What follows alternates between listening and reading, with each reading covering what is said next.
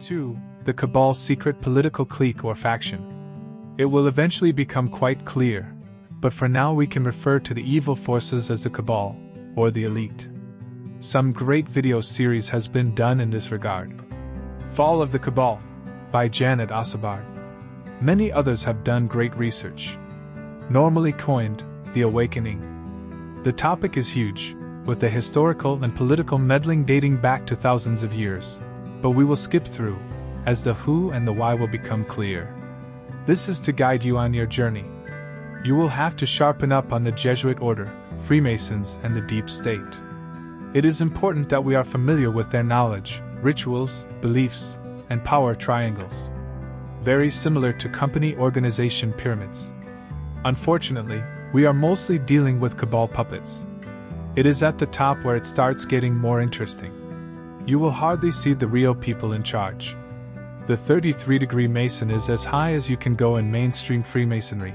Unfortunately, where one power triangle stops, the next begins, and yes, eventually it goes all the way to the very top. The devil himself. To list but a few secret order societies. Illuminati. The Bilderberg Group. The German Thule Society. Committee of 300.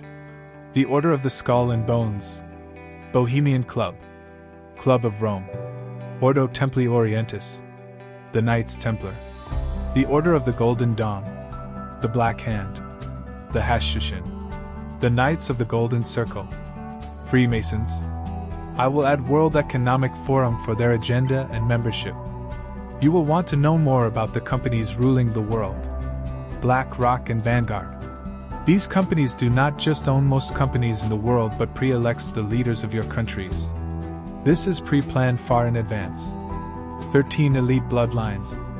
Rothschild. Rockefeller. DuPont. Lee. Kennedy. Onassis. Astor. Bundy. Freeman. Van Dyne. Reynolds. Russell. Collins. One of the other major tools they use are NGOs. They are manipulating world markets, tax-free, under the guise of charity. Bill and Melinda Gates Foundation is a good example. The tech giant that planned your healthcare. I regard this as a self-study section as the amount of information is endless, and not everyone's cup of tea.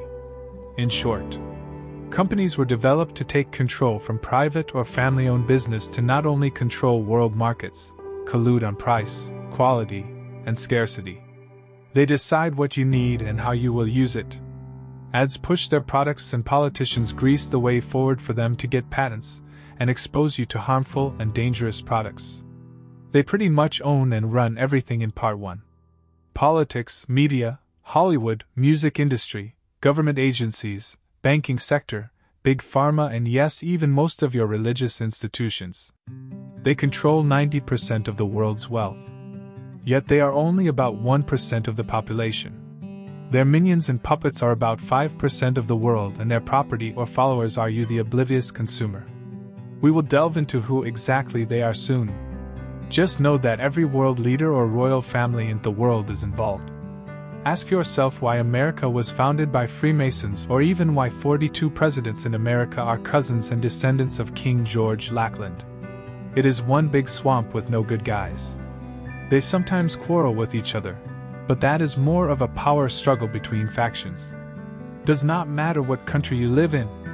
You are not free, you are property, and you are giving them power. They live like gods.